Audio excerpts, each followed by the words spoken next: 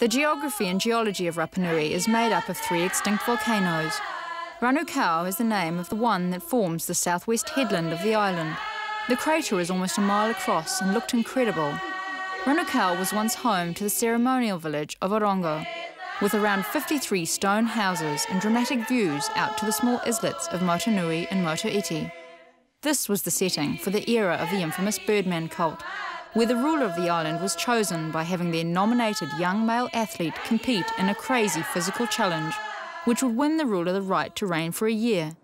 Benno explained more about what I could see at the site. We have a Birdman petroglyph here and some other type of petroglyph of fertility symbols in all these rocks here. After the Moai phase with the collapse, they needed to have a different type of rule, right? Order. So they make this cult of the Birdman. The idea was to go down the cliff, swim the 3 kilometers to the big island, get the egg of this particular bird called Manutara, and then swim back and climb up the cliff and get here. After that, the competitor give the egg to the guy who represent, and he become a king for a year. So what does the swimmer get? What he got, it's a virgin woman. So here, yeah, we're on top of this house. This is the medical house. The guy here, he was the one who select the woman of if she was virgin or not. He did the inspection? Yeah, he did the inspection. So this is the entrance of the house, and the guy came out to check the woman who was standing in between those 2 rocks with the legs open.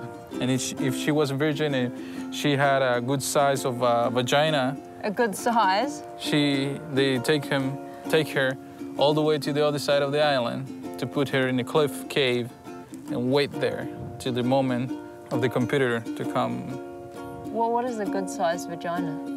I don't know, for me or for them? For them. How did he judge that? They're so unusual. I don't know. The only thing that we don't have HD pictures, but we have petroglyphs, so you can see in different stones, different sizes of vagina. So that's where the whole version said about which type of vagina she had, which size and everything. Do you think it was almost like a prize to be the chosen virgin? Yeah, I think so. Yeah, I think so. Because she became a wife of the Hopumanu, or the one who won the Birdman competition.